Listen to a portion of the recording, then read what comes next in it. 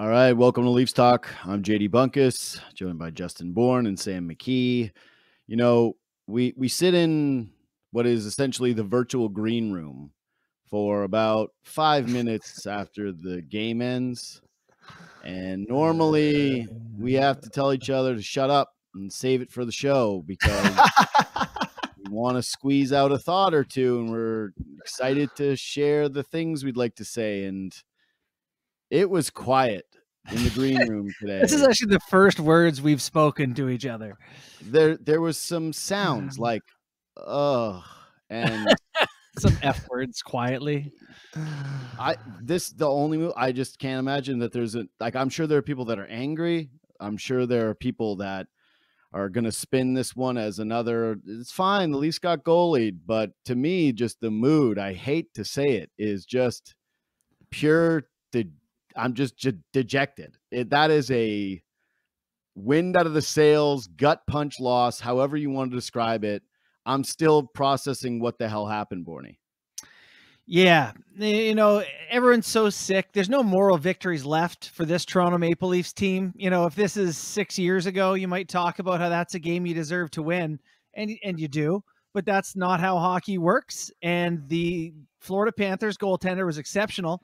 So you have to do the things that make him unexceptional. And for me, the story of the game is no second chances for the Leafs. A ton of chances off the rush, and then one save and it's gone. One shot and it's gone. I can't think of a second shot they got on net. They got a couple of rebound whacks, almost nothing, no second chance opportunities, which to me is how you solve a hot goaltender.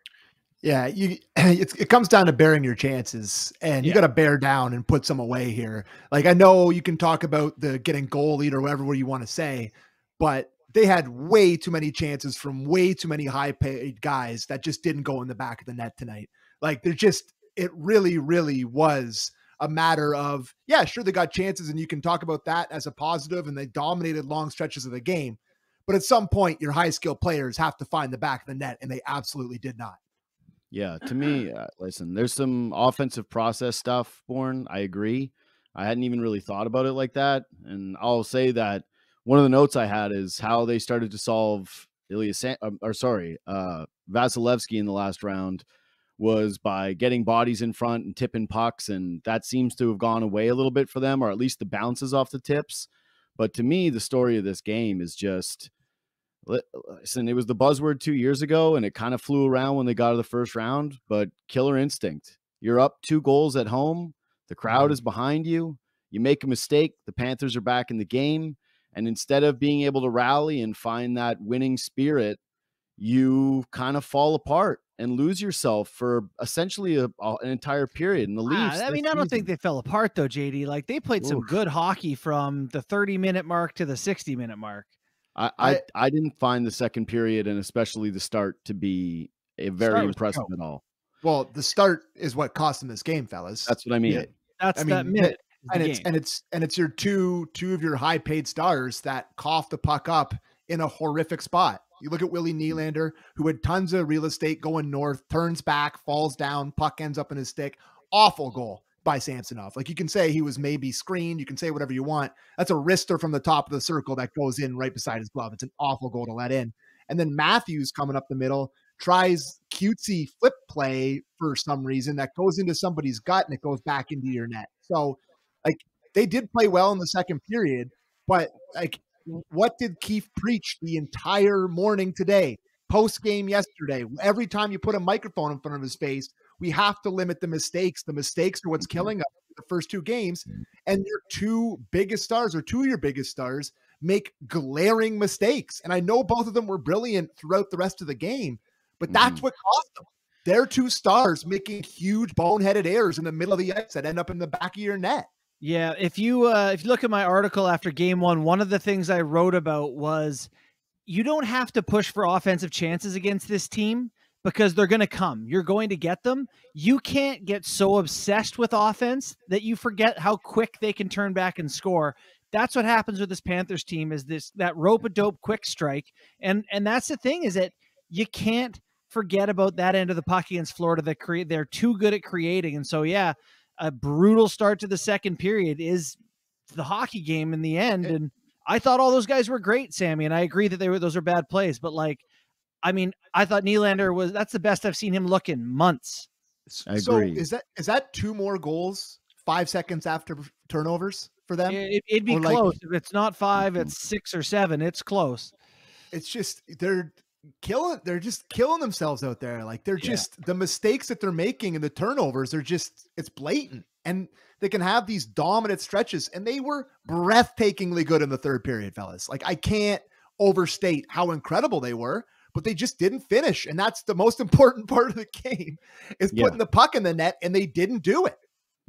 Yeah, I agree. And I guess like we can agree to disagree about the second period. I thought that the Leafs found their level later in it, but I tweeted it that it was a character moment for this team, that they had to bear down at the beginning of that second period and basically come out the way that they did in the first. And to me, it looked like a group that was nervous and that was a little tight and that they made mistakes. And again, Marner on the second one specifically, to me, where he just has that opportunity to skate the puck out and he decides to try to make a cute play.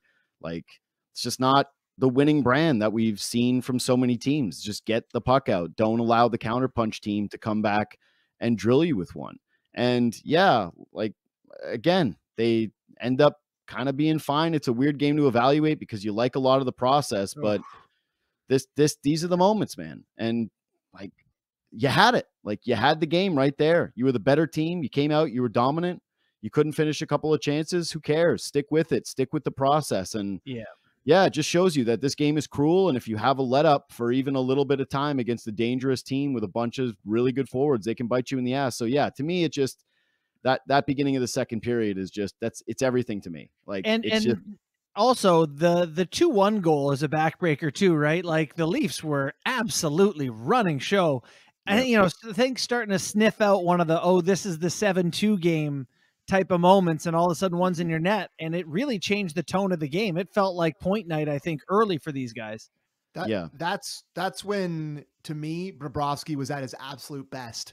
After they made it 2-0, the Leafs had a ton of excellent chances within that 5-minute stretch. I don't know how long they scored after the Leafs scored their second one, but Bobrovsky made a bunch of really good saves in that little period there that really kept them in touch. Like, it easily could have gone to 3 or 4-0. And once again, I will throw some shade at Vasilevsky.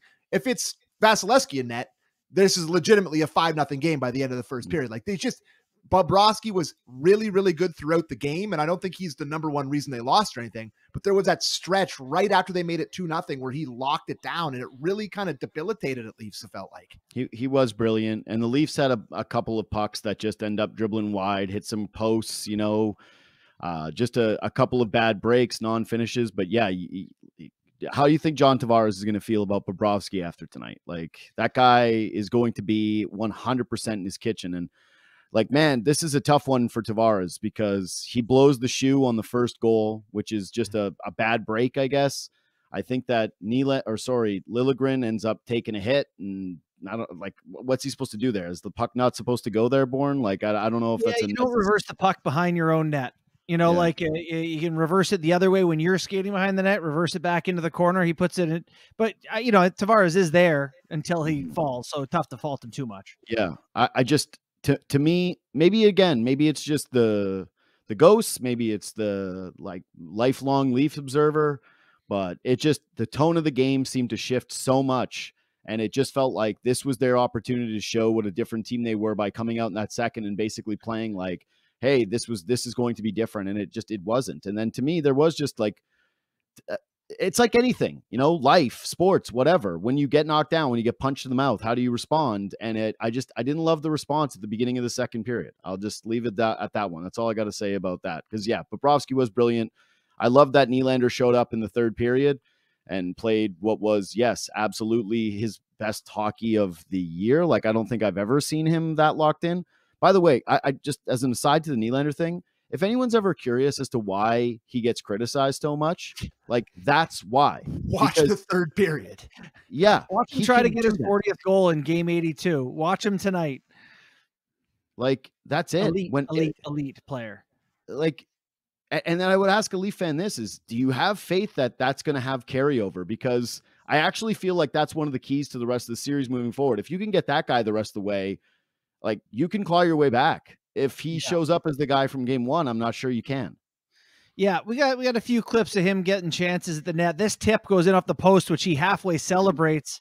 He had actually a lot of setups too. He was the guy that set up Tavares for a couple of his chances, but his ability to cut in, he had 9 controlled entries tonight for the Leafs. Next highest in the game was 4. You know, if you look at some of the stats in general for this Toronto Maple Leafs team, guys, it was crazy lopsided. 25 slot shots for the Leafs tonight to 14 for the Florida Panthers. 15 scoring chances off the cycle to 6 for the Panthers. Like 98 controlled exits to 60. They had the puck most of the night minus that bad minute. And so I think it's tough sitting here right now because we've made excuses for them in the past and said process doesn't matter anymore. But Willie, God, taking it across the net, like everything I asked him to do in my article, and Bobrovsky stopped everything. Bourne, I don't think it's too far afield that somebody read your article. You're Justin Bourne. You used to be a video coach for this team, and he legitimately did exactly what you asked for him to do in the piece. Wanted one to go into, but I was rooting for him so bad. Sheldon. Sheldon was like, "Hey, Willie, I got a piece of writing for you here to read. Do you want to read something, pal? Read this. This is valuable. Like this can matter to you." Performs after getting the wrist slap. Like he's a guy who doesn't, disappear. He's better when he gets a little kick in the butt. Absolutely.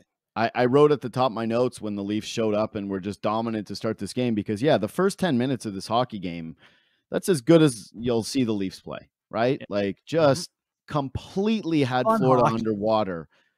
And if it's not for Bobrovsky, it's a complete runaway. Like early on, I actually thought, you remember the one moment he went to like the bench after the second goal to get water? Did you see that? I actually wondered if they were just like, oh, we got to preserve him because this is going to be so bad. I thought maybe they gave him corner, just throws in the towel. Yeah, I thought it was going to be the hook. And I wrote at the very top of my thing, what a start. Take advantage of the jump, get the crowd into it. The pee-pee whack boys show up again, Sammy, because it was like they got the pee-pee whack after the first game. Everybody didn't really come out with the energy, didn't come out with the jump. And then they had it, and it was brilliant.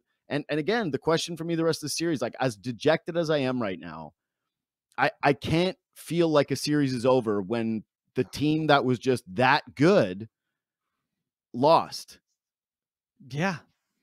I know. It's that is one of the more frustrating Leafs results of this like frustrating playoff era, because 1-1 right now after playing that good, you'd be like, oh baby, like this is not a particularly close fight. Like, Kachuk and them, they contributed had a nice goal, but otherwise we're a lot quieter tonight. I thought, I just thought the hockey was good tonight. Was it not fun hockey? I know it feels bad now, but was it not a fun hockey game to watch? That first period was hockey porn, like hits, like guys flying around the ice, goals, like excitement, so many hits, so much violence. I was like, this is excellent. And I was enjoying myself very, very much until about this, 17-minute mark of the second period when it all went a little sour for the boys in blue. I don't know. It's just such a, you're right, frustrating result because this is, different than the results that they have. Like, even in some of those series against, I don't know, Montreal or, I guess Columbus or whatever, they never had chances like they had in this game. They never had the middle of the ice like they did in this game. Like they were in front of the net. They were getting the middle of the ice. They were getting everything. And they just, like, I know Bobrovsky made some great saves or whatever, but it just really still felt like they couldn't convert on their great chances. So it's a different kind of feeling of a loss. There's no doubt. They played great. And it's just, that's what gives me hope going into the next couple of games, which there's very little of, but like they have played really well throughout this series. So I'm interested to know what they're going to look like in game 3. Yeah. I want to, which is next week. Yeah. Which is, we'll see you in 2024 for game 3. Any gripping the sticks too tight though, with some of the attempts? Hey, how about like Bobrovsky having Matthews numbers? Like he's had a lot of clean looks. I actually thought he's gone high blocker so many times, mix it up, and he threw a couple 5-hole that I liked late, but might need to take one across Bobrovsky's body. Tavares is stumped. Can we do the Tavares pack? That guy, here we go. How many chances did Tavares have tonight? it feels weird saying this when he has 3 like genuinely grade A chances in this game. Yeah. And he was good in the dot, I guess, but I'll tell you, the worst shift of the game was This has got to Tavares be a lying goal. on the ice. How do you not like that's? I know. This is hard to watch. Yeah. I'll just say it. To me, Tavares was the worst Leaf tonight. Like 91 killed them. Like he's a premier goal scorer. He makes $1 million bucks a season. You got to find the back of the net. Times that by a lot. 11. He makes more than $1 million. What I say, $1 million? 11. I'm flustered, buddy. I'm flustered. I honestly, this loss kind of shook me a little bit to the core. I won't lie. This one stung a little bit different. But yeah, Tavares with those 3 just grade A, gorgeous opportunities where he's got an opportunity to get the Leafs just back tied. He's not here. Got to go backhand. Got to go backhand. That was a weird. He tries to go back across his body. He has the exact spot where he was in the exact same spot where Bunting was, and he cut it to the backhand, and he stops and kind of lets Bobrovsky reset by going to the forehand. If you go with a backhand, one quick move, bing bang, it's in the back of the net. So he usually does go backhand on that play. Like he's really proficient on the backhand. So surprised to see him cut that forward, let Bobrovsky reset. But that's what I'm asking you guys about. A little bit of stick gripping. Yeah, I do feel that there is that element of pressure, right? When you're chasing the game a little bit and the in danger of going down 2-0 at home, like sure, there's an element of pressure there. And when these guys don't finish, you got to ask yourself why, because they finish so often so well. But I don't know. Sometimes it's just as simple as their goalie played great. I don't know if it's that or not. But I saw that Matthews, Marner, Tavares, and Nylander combined for 22 shots tonight. Oh my God. Yeah. Those 3 guys that were just awesome. Again, I really do think that Nylander basically saved Tavares by deciding to put on a show and dominate, because I don't know how you guys feel about it, whether you think I'm being too critical or not, but I just thought that 91 tonight was slow. His line got hemmed in. If you look at the second period stats, they were just absolutely getting caved in up until that point. They were just like really not a factor. He blows the shoe. He doesn't finish any of his opportunities. You got to be better than that. Like you have to be better than what he gave Toronto tonight. I think it's fair. Like a coach will come to you as a goal scorer, and his role is different than Sam Lafferty's. And so his numbers will look great today in beyond goals, right? Expected goals. It's all going to look good, but they don't pay him to get expected goals. You are a finisher at a finishing moment. And he's done that. He got the series winner last series, but you're right. Tonight, when you're paid to finish and you don't finish, it's fair to receive a heap of criticism. And there was one in the final minute too, where he was on top of the blue and he like hooked it wide a little bit. Like he really does feel feast or famine with a lot of his chances on certain nights. Like some nights they're all going in for him, and sometimes he just feels like he's snake bit. And it was one of those nights where it just felt like he couldn't get one to go, obviously. One thing that I think is notably different in this series is that it's harder to stand in front of Florida's net. Ekblad's a bit mean. Gudas is a bit mean. Mark Stahl's a bit mean. Like they have a little bit more of that edge, and they park there. And it doesn't feel like, I mentioned off the top, no second chance opportunities. Guys don't seem to have the space there, and there's just not been much room. So credit to Florida, who probably watched the Tampa Bay series and said, this feels like an area where we have to eliminate second chances. Yeah, the Gudas, Stahl, Ekblad trio, having one of those 3 guys on the ice at all times, there's a nastiness to them in front of the net. And same with their forwards too. Like the meanest play of the game that I texted you guys and just said mean was Sam Bennett just cross-check on Bunting. Dude, sometimes like, you see a hard hit in football and you go, how do guys get up and play football after that? Like it's very rare where you see a hit in hockey that's that way, unless it's the one the other night with like Timo Meier and Jacob Trouba, right? It's a once in a God knows how long event now in modern hockey. But that is the one where the lumber goes into the spine like that twice. And you know that there's no equipment there blocking the stick that is basically being broken over your back, and he's just getting up and skating. I want to give just a little bit of credit to Bunting. I know I hate that we're like even doling out credit after they lost, but I just thought, again, he was quality for them. I really noticed him a lot on the forecheck, just chipping pucks in, pretty relentless pursuit from him all night. Still good legs. And like where I want to give him credit is he seems to have found whatever this team needed from him, where it's the peskiness that constantly wants other players to beat up on him. How many times did you feel like Ekblad was on the verge of taking a penalty where he just throws his arm around his neck and just even looked at the ref and was like, oh, yeah, let him go. It's like a big brother getting caught with a little brother and the parent walks back in the room always. But he's just been a dog going to that area and just taking that beating. Drew another penalty for them tonight. That's 2. Like, the punishment's obviously over with him going up to the top line. But yeah, I like what I see from Bunting too with that group. I think you stick with that. Oh, we lost Sammy's audio randomly again. They lost McKee. So random how that happens. Sammy's audio is just, what a world. Just the bane of our show. What did you think about Bunting? I love his pop. Like, he really is skating exceptionally well. I don't know, maybe it's because he had a little bit extra rest, but he seems like lightning fast compared to regular season. So that's a plus. And you know what? It's going to be really important. Matthew Knies is hurt. Oof, that dude. Okay. This was the one good thing about the way that they played down the stretch too, is that in the second, when things were starting to get a little screwy and I thought that the Leafs played their poorest hockey, I wrote down in my notes, should a college kid feel this important to a team that has Stanley Cup aspirations? Somebody that most people like, dude, I tweeted, I think with like 5 games left in the season, there's no way that Knies cracks this roster, right? When they were just kind of putting it together as a team. And yeah, this loss, the way they played it seems to paper over like his importance. But I was also feeling that where you need a goal, right? Like you need someone that can finish.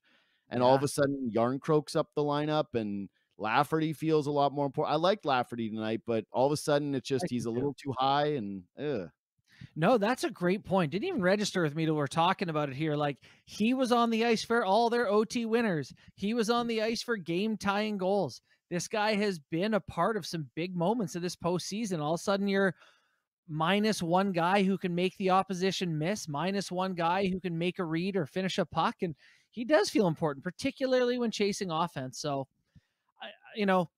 it would, if it were just the one play, I'd be like, he's probably going to be okay. But the Tkachuk hit was to the head, and then the Bennett play. Bennett's got to get fined for that or something. I don't think it's a suspension, but I'm worried about Knies' ability to return at all.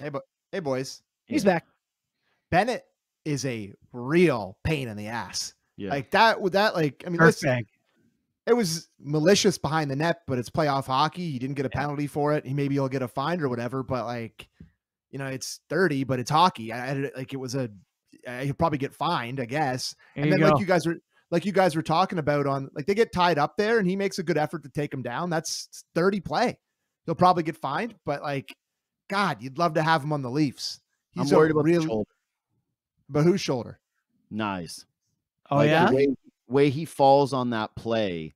Well, okay, because he's in big trouble. That was a bad fall where he's not bracing himself. It could be shoulder, it could be head, it could be ribs, it could be any, combination of those things. It was a really nasty fall, and I hated that he played another shift.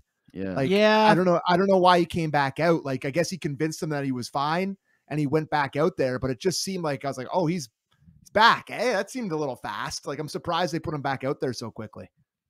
Yeah, it's a tough call.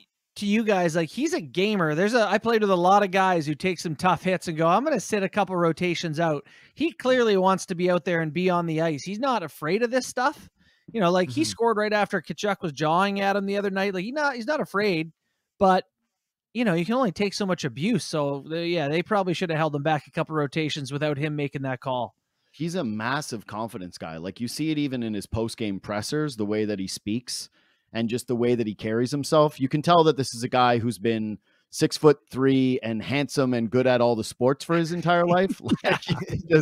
There are some images of Matthew Knies that have floated around the internet with members of the opposite sex, but in abundance. And yeah, it's no surprise, let's just say. And I think that there is some carryover that to the game. But Bourne, I mentioned there was one play where he just jumps a puck in. It's kind of a harmless play, but one where he has the opportunity to kind of take a little bit of contact and he shies away from it. And I was worried there. And I don't know if this is just his lack of awareness, his willingness to take a hit, the gamerism that's in him, but boy, he has taken some He's gonna hit a blows lot. postseason. Yeah. And I wondered if this was just a cumulative effect thing and why this is like, do you have any idea as to why he continues to be just the victim of so many of these plays? Are they targeting him? Like, I don't know. No, it's so different. It's two things that are different. One is going from college to the NHL.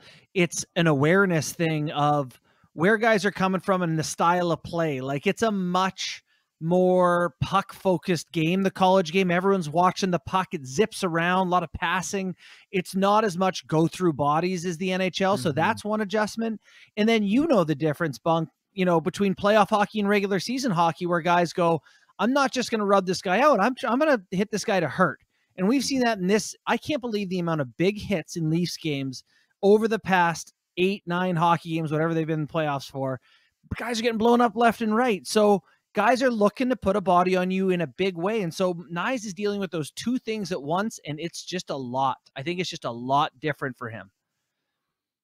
Yeah.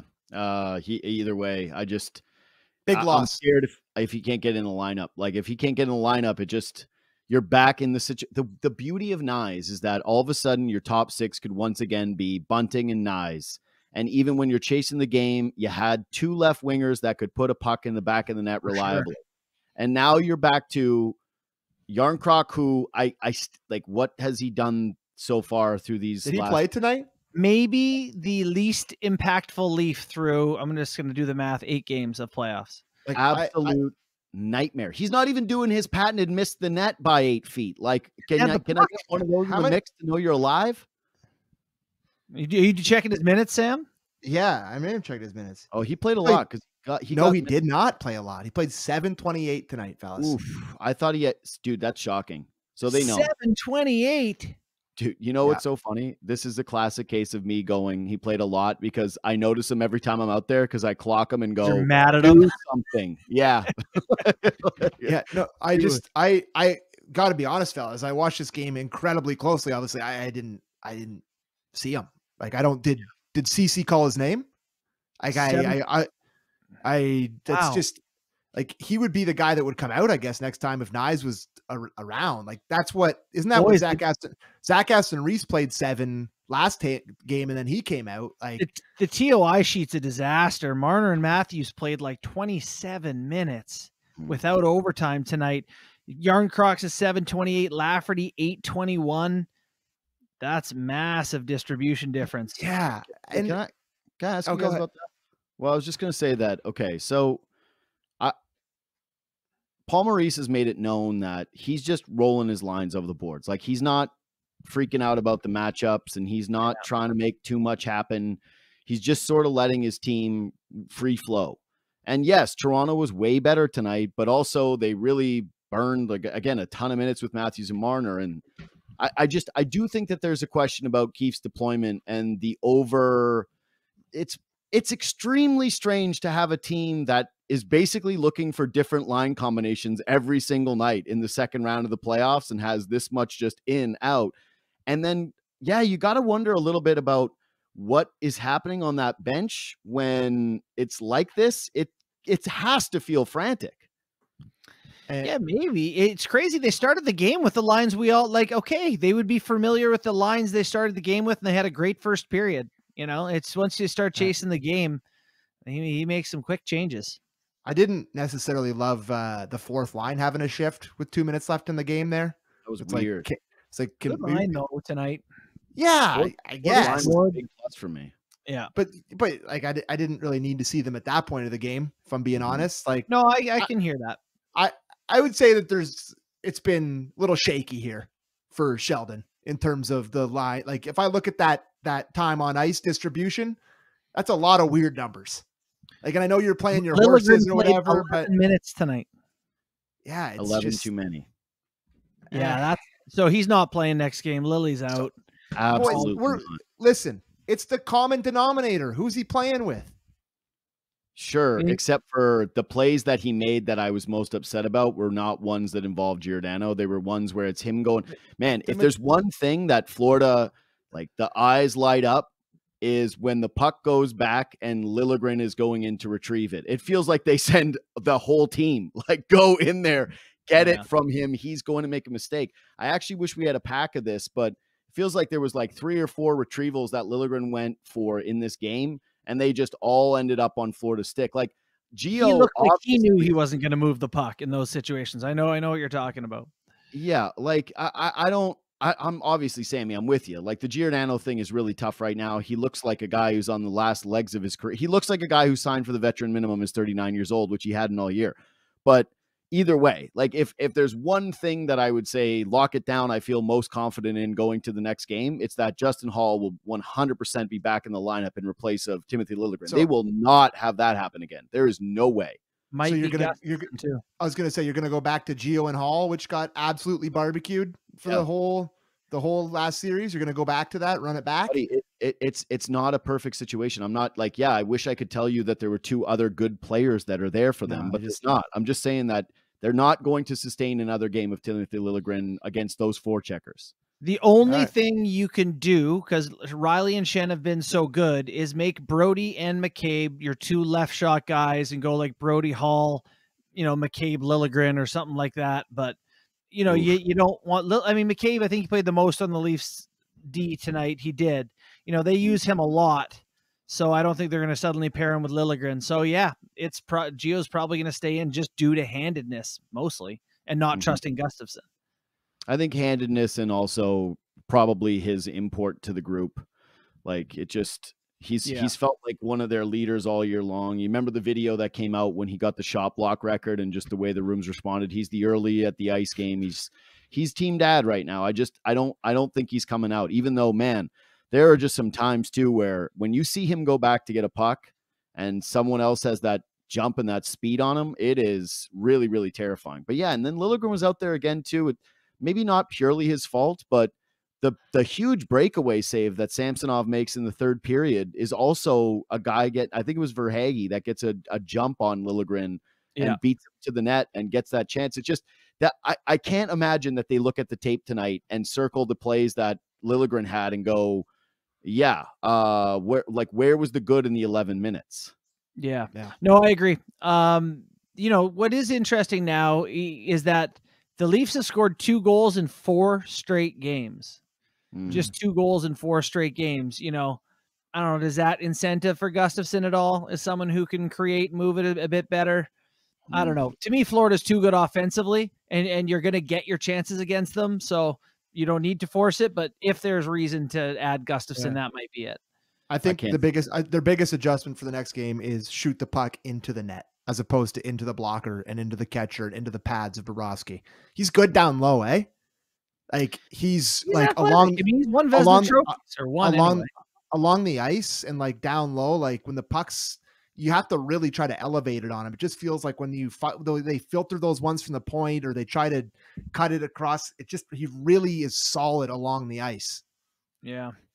He made that like jumping save on the Matthews high blocker shot. Like he's able to get across. This is why it's got to be rebounds and tips and all the stuff that worked for them in round 1 has to come back.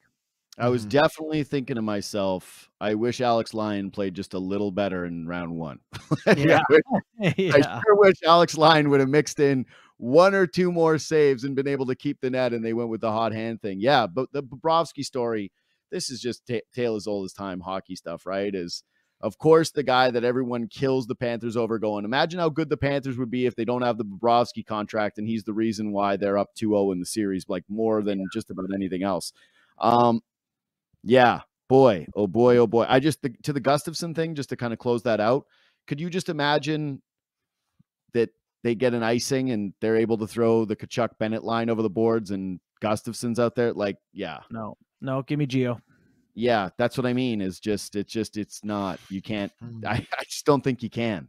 Yeah. Is there anybody else? Any other black aces around there that they can dig up? What's Topi Niemela up to? How's he doing with the Marlies? Connor Timmins hive is going yeah. Where's old Victor Mete at? Call somebody else. Oh my God, Mac Hollowell. I guess when it gets this time of year, you're not going to have a ton of guys that like are ready to mix in or whatever. But it is really starting to become an issue here with their decor, with the depth of it. Like, I gotta say, guys, the Leafs. How many guys? Oh, sorry. the Leafs have the old guys who are important to their team, and Florida doesn't. So 3 days off between games for Gio, for Tavares, for those guys, not a bad thing. For Ryan O'Reilly, I think it may play in the Leafs' favor having an extra day here. Well, it might play in the favor of their young guys too. They just played 27 minutes for Matthews and Marner. I think that they're probably going to enjoy the extra day off. Just, I would say, don't enjoy it too much, fellas. Like, yeah, just make sure that don't show up like Phil Kessel looking with a sunburn. Yeah, do the right thing. Oh my God, could you imagine Nylander shows up with the sunburn? Oh, I can imagine it. Yeah, just no, it can't happen. Okay. I this is probably a bit of a frustrating episode for some people because they probably want a little bit more blood, but I also think we have to note the power play changes and how much better it looked with, again, exactly what our video coach Justin Bourne said they needed to do, which was take Mitch Marner off the flank in which he is not effective on. Yeah. Flip him to his forehand side. Let Matthews be on his forehand side, and they'll be able to create. You can still seam pass it. Not to mention having an O'Reilly, so you have a nice down low option. The play he makes. So Mitch Marner, it's a shame the rest of the game went the way it did, because I thought Marner in the first period was unbelievable. Controlling the play, making these elite little passes. He shot it. He tried to get to the net every chance he could. Like, he was the guy he can be. So is this the play we're going to get where he makes the pass into the bumper out? Like, I mean, look at those little plays. Retrieving it, spin. Look, he's taking it to the net and then put it across. Oh my God, that's disgusting. Not many guys in the league, like less than 5, can. That was a good time. That was an enjoyable time of my life. I like that. I enjoyed that a lot. At that point in time in my life when it was 2-0, there was real joy in my heart. I was thrilled. And yeah, you can even see it with just like the Florida defenders, where there's just guys like spinning around, turning around, putting every part of their body out, just desperation flops on the entire shift.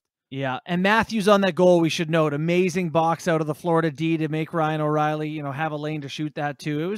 Power play looked really good. They had a few of them. I don't think Florida had a single power play tonight, did they? They had one. They started the third period on the power play, and they didn't really. They got one shot. Toronto did a really good job, and it kind of tilted the ice back in Toronto's favor. I will say that there's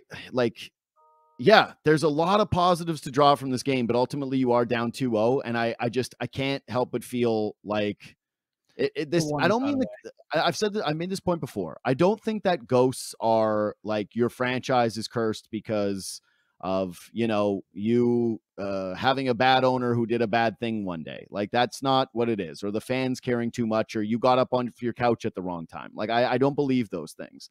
But what I do believe is that in those big moments where, again, the ice shifts, and like it happened in that end of that first period where a bad goal goes against you and the building gets really quiet and everything gets tight, like that's where I think that your past haunts you a bit. And that's why, to me, again, the reminder here is that just because they won one playoff series in 7 seasons does not mean this team knows how to win. And to me, that was what the game is tonight. So I'm only looping it back to kind of the negative criticism thing here, because I feel like we've been just like giving them sweet kisses for the last half hour. And I am very, very upset still with their inability to close this game and, yes, show the killer instinct. I just needed to loop that back because it was getting too sweet, too nice. Fair, man. But yeah, rapid fire time. Yeah. All right. Rapid fire it up. Anything that you guys feel like we have missed so far? I can start if you'd like. Sure. Go ahead. Lafferty is never coming out of the series. Great. Regardless of an injury. Great pace. Good hit. He held the puck and rushed it tonight after we talked about it on our show. It was great. Just for a team that really is clearly not going to win the speed battle, it was nice having a guy who just looked like he belonged in the series, was fleet of foot, made some plays, and was just noticeably positive. So good for Sam Lafferty for getting in the lineup. Even if Nyes is out, if Nyes is out, I'm actually curious whether or not he might be the guy that gets the biggest jump. I wonder if that's the 11-7 key for them. Nyes is out, Lafferty stays in, and they don't put Aston Reese in. They just add Hall. Yeah, I think that's probably the best solution for them. Don't you? Go 11-7. I mean, I'm not exactly pining for Zach Aston Reese, so fine, yeah, like whatever. It just makes Marner and Matthews play another 26 minutes, but at this point, you don't care. You can't win the series without winning Game 3. So, well, the true irony of this is what if I the mean. Leafs, the beginning of this Leafs core starts with everyone bitching about Matthews and Marner not playing too much with Babcock, and it ends with people bitching about Matthews and Marner playing too much under Keefe. Yeah, it would be a very poetic bookending. I can't say what Ilya Samsonov said exactly after his performance tonight. Oh, did he do bad words? Ilya Samsonov on Bobrovsky playing well. Quote, "I don't give a bleep," end quote. Who asked him that? Yes, 10 out of 10 for that. Yeah, just can't. It had to be a Panthers reporter that asked that question. Like, are you proud of the fellow Russian? I don't know what the question was. Thomas line him. It's not my job to pump his tires. That is why.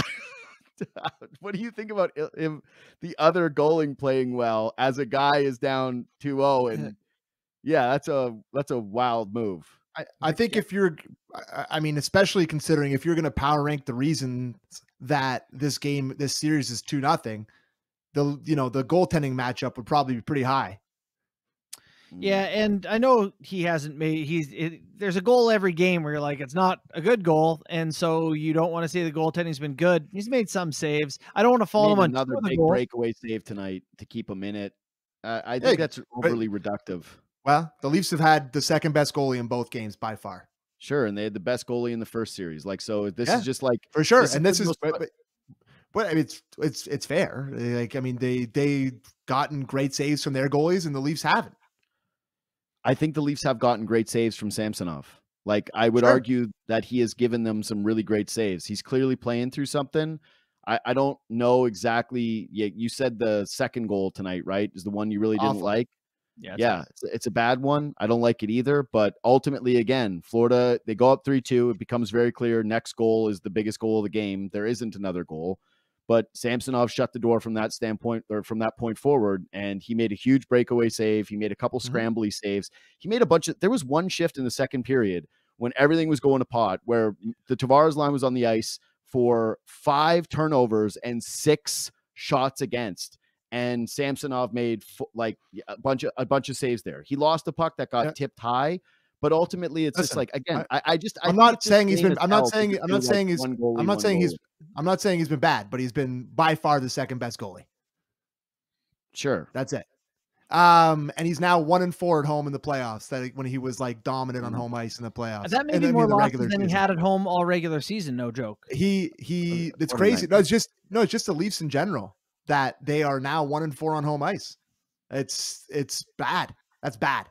You're not going to win many Stanley Cups going 1-4 on home ice. Curious to see. You think Samsonov's got his bell rung a little bit? Couple of pucks to the head that he's not shaking off. Like, and if he is, like, is Woll going to play? Because he can't put a concussed goalie in the net. No, that's a scary thought. If they go down 3-0, Woll plays game 4 probably.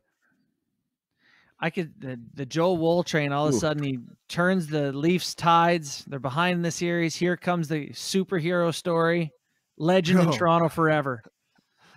This is where we're at, fellas? I was just going to say, we're at, first of all, the idea, like, they're down 2-0 and it already feels horrific. But you even just saying that, yeah, that's right. What comes after 2, the number 3, and they could be down 3-0. Is just saying that out loud gave me a different kind of shiver. To the point about the losses at home. That's what I'm talking about the building seeping in, and where I don't blame fans whatsoever. Like, I just don't. Like, I don't think this is on fans. I wish that sometimes they'd be able to stay and cheer loud, but they were loud tonight again. But I feel like the building gets tense, the players get tense. It's hard to ignore, like, the correlation. If, like, you guys know this around work, okay? You guys have been, Sam, you are a producer.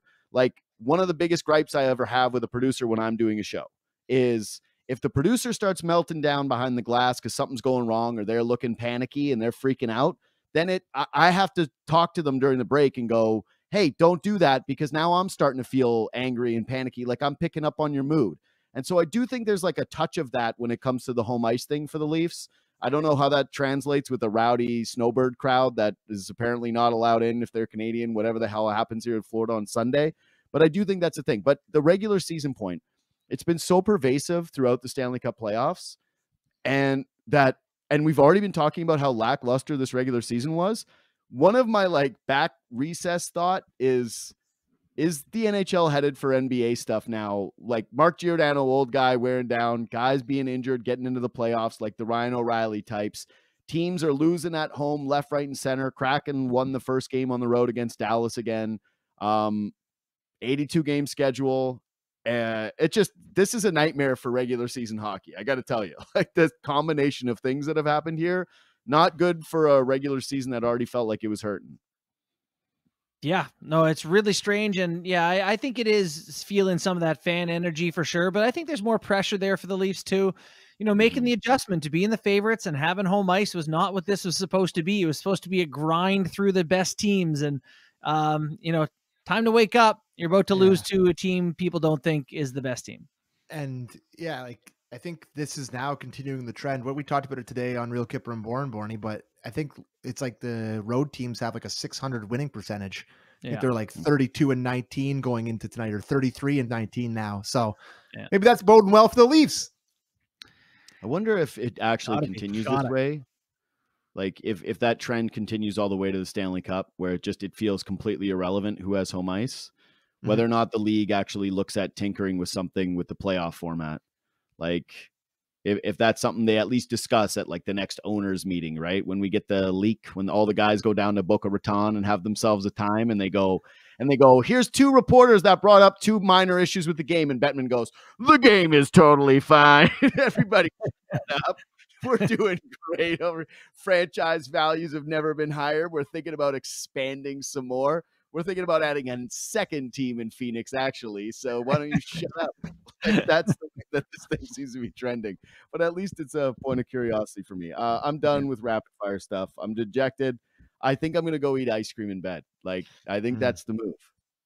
You know what? I'd say I'll join you, but I mean from my own house. Otherwise, it'd be a weird show. Dude, honestly, I've never been against a cuddle. Like, I'm a cuddly guy. I'm coming over. I'm gonna go watch the second half of Lakers and have a beer and try to forget that the Leafs game happened. Yes. Yeah, it's definitely gonna happen. So again, follow us on Twitter and Instagram at JD Bunkis, at Sam A. McKee, at JT Bourne. Reach out anytime. We love when people do it. Even when it's gripes, even the little gripe, little therapy, you fired away. Hit the thumbs up for God's sakes on YouTube. You vultures, all right? We see the numbers of the like tens of thousands of you that watch this thing. That take the second, hit the thumbs up. Like it's one little button that you have on the YouTube. Stop being a vulture. Stop doing this for free. You could also share it. That would be nice. You know, we would appreciate that immensely. And then you can listen to our other shows, Real Kipper and Bourne, and the JD Bunkis podcast. I again have what are you gonna say there, Borny? I say keep us employed. That's all that stuff does. It's validating for the show. Yeah, and it's free. Kipper is not there tomorrow. This is his Super Bowl day. I can't believe he's missing tomorrow, but he's going to his son's graduation. Yeah, Marner plays well and they lose. He would have loved this. Yeah, this is his absolute Super Bowl tomorrow. So I'm in the big chair tomorrow. So look forward to more of this conversation. Dude, he's got to cancel. He's got to cancel his son's graduation. Fire alarm at his son's graduation so that he can dance on the Leafs grave the way that he so desperately wants to. Like, what are we talking about here? How is that? He's got to phone in even for like 2 minutes. No, I'm going to call him for sure. Yeah. You got to get him on. I've got Chris Versteeg again tomorrow, two-time Stanley Cup champion and inventor of the Clever app, which if you're a parent and you've got kids in hockey, you should definitely check out. Who do you guys have other than Kipper gloating on the phone? Mike Rupp too. Oh, Rupp. Nice. Leaf hater day on the Fan. Yeah. So it's gotta be. It's a lot of crave. Tough day. Also, Sean Avery will be on. We're just and Mike Commodore next. And Ryan Whitney, maybe. Just get them all in. Mark Mathot, come on down. Yeah, like bring them all out. Bring them out.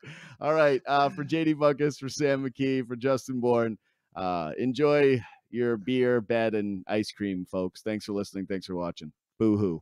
Night.